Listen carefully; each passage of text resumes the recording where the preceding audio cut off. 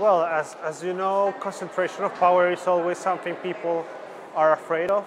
I think that still we need to understand a lot of things that are going on around the internet and how the internet is working and why this concentration of power was possible.